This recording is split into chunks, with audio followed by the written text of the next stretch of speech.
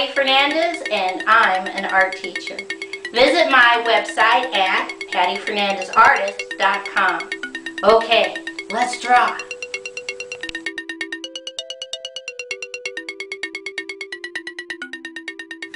Okay, today's project is how to draw the Alamo in Texas. I'm going to take 2 fingers at the top, in the center, and put a dot. And I'm going to take 1 finger at the bottom on the left and put another dot. Starting on this left-hand side, I'm going to draw a slightly wavy line all the way across to the right and the end of my paper. Now, the Alamo is symmetrical, so whatever I draw on the left, I'm going to draw on the right. I come back to my dot, and I draw a little curved line down on the left, come back to the dot, little curved line down on the right. Come back to the left, draw a little straight line out. On the right, little straight line out. Come back to the left, draw a slightly curved line down. On the left, come on the right, slightly curved line down on the right. Come back to the left, put a little straight line going down. Come to the right, put a little straight line going down. Come back to the left, draw another little straight line going out. Come back to the right, draw another straight line going out. Come back to the left, draw a little straight line down. Come back to the right, draw a little straight line down. Now, come back to the left and draw a straight line out, straight line down, all the way, connect. Come over here on the right, we're going to draw a straight line out, straight line down, connect. On the right-hand side, I'm going to draw a straight line going all the way across to the edge of my paper. On the left-hand side, I'm going to draw curved line, curved line, curved line, curved line, curved line going off the edge of my paper. I come down here on the left and I put a dot and I draw a curved line out, in, out, in, out, in, out, in, out, in, connect. And I come over here on the right hand side, and right about here I'm going to draw a curved line out, in, out, in, out, in, out, in, out, in, connect. Okay? Alright. Now I come back to the inside. And right here in the center, starting where this corner is and this corner is, I'm going to draw 2 skinny rectangles. Straight line, straight line, straight line. And right underneath, I'm going to draw it again. Straight line, straight line, straight line, straight line, across. Right in the center, I'm going to draw 1, 2, 3 straight lines connect. On the left-hand side, I draw a straight line up, curved line over, straight line down. On the right-hand side, I'm going to draw a straight line up, curved line over, straight line down. Right in between, I draw 1, 2 straight lines, 1, 2 straight lines. And right even with this one, I draw 1, 2 straight lines. Then I draw 1, 2, 1, 2 straight lines. Right here on that center, I'm going to come down and I'm going to draw a little straight line, straight diagonal in. On the left, little straight line, straight diagonal in on the right. Okay? Straight down again in the center. I'm going to draw a bigger straight line, curved line, straight line, connect. Okay. Now, on the left-hand side, I draw a curved line down, connect on the left. Now I come the opposite direction, curved line down, connect on the right. One more time. Curved line down, connect, curved line down, connect. Jump over. Now on the right-hand side, curved line down, straight line, curve line down, straight line, curve line down, straight line, curve line down, straight line. Right about here, I'm just going to draw one straight line, jump over, one straight line, okay? I know this looks like a lot of lines, but it'll make sense in a minute.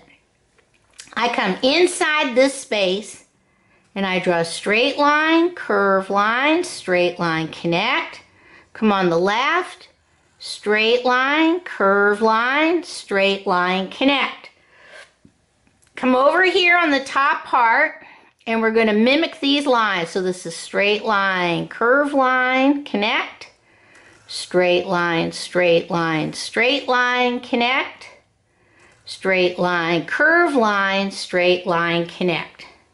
Come all the way down to the center, and about 3/4 of the way we're just going to draw a straight line across, and then we're going to fill this in with straight lines going down, and then we're going to cross them again, straight line going across. Now everybody's is going to look different because we all draw differently. So we're just going to try and keep everything in order. Up in this section, 2 straight lines and cross. On the left, 2 straight lines and cross. On the right, straight lines in the center. All the way across. Okay? Now we come over and we're going to draw a single skinny rectangle in straight line, straight line, straight line, connect. On the right, jump over, skinny rectangle, straight line, straight line, straight line, connect. Come straight down and we're going to draw a square, straight line, straight line, straight line, connect. On the right, and now straight line, straight line, straight line on the left. Now we're going to draw inside, straight line, straight line, straight line, connect. And once more, straight line, straight line, straight line, connect.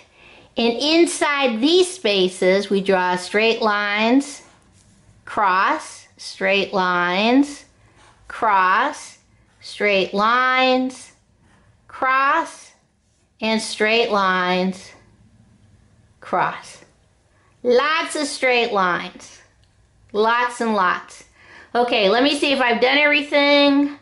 Yep, I think I have. Now I'm going to add some clouds, so I'm just going to go curve line, straight line, curve line. This can be any way you want. Come up to the top, curve line, straight line. It's a windy day, and one falling off. Curve line, straight line. There we go.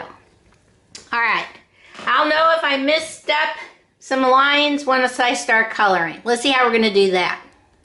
Okay, in order to see what I've drawn, this whole section of the Alamo, I'm going to make one kind of peachy apricot adobe color. Now, if you don't have a lot of different colors of browns, you can use your regular brown lightly and then use it dark for the rest of the building. But let's start off so that you can see what you're coloring. This is all building. This is building. Even I get mixed up. And this is building. So all of this is building. So I'm making that all one color. And this is building. This is a side building. So this is all one color. Then, so that I can see what I just drew, I'm going to take a brown. This is when you would use a darker color. And I'm just going to do the windowsills and the outlines so that I can physically see what I'm coloring, because otherwise this is very confusing. It's a beautiful building, but it's got a lot of intricate little doodads on it that all need to have their own color. So the easiest thing to do, like I said, is just use your regular brown and use this dark so that you can see. Now these are columns right here, so I'm going to use my darker brown for that. That's these little goodies. And this should also be a darker brown. Now, like I said, if you don't have different colors of brown, you can just use your regular brown and color that in darker. Then, to add one more color, I'm going to do my doorway, this whole section, my windows. These are windows. I'm going to make these gray, so we still can see kind of what the design components are of this building. And like I said, it's very busy with a lot of intricate windows and columns. Once you've done that, you can kind of see a little bit better what you're doing. Now on the bottom, I did a light green. You gotta remember, this is Texas, so there's not a lot of color. And then I did a darker green for my plants over here and here. And this is plants, so I did that. And then I really wanted my background sky to pop, so I used blue-green. Now, you can make all kinds of artistic decisions about color. These are the ones I chose. It's up to you. Okay, let's see what this looks like all colored in. Here's my Alamo all colored in, ready to be part of Texas history, United States history also. Okay, bye-bye.